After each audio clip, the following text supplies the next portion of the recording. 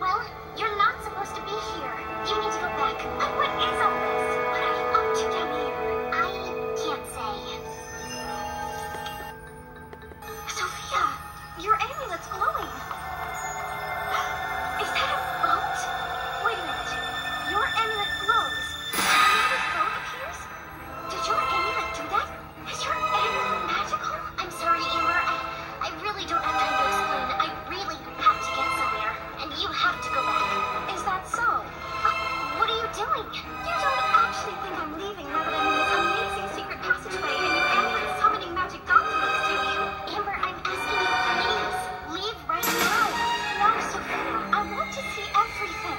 And I want to know everything, too. Somehow, my amulet decided that I was to become the story keeper. Now it's my job to make sure the stories in the secret library get a happy ending. Yeah. Isn't it great?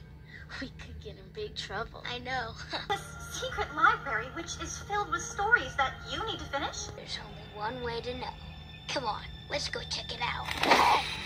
The only checking out you will do will be to check out of here. Man. Way beyond the boundary of the Pride Land. Good, we don't want to hear about it. Come on, Timon. Anything we can do? Wrong! When the world turns its back on you, you turn your back on the world. Well, that's not what I was taught.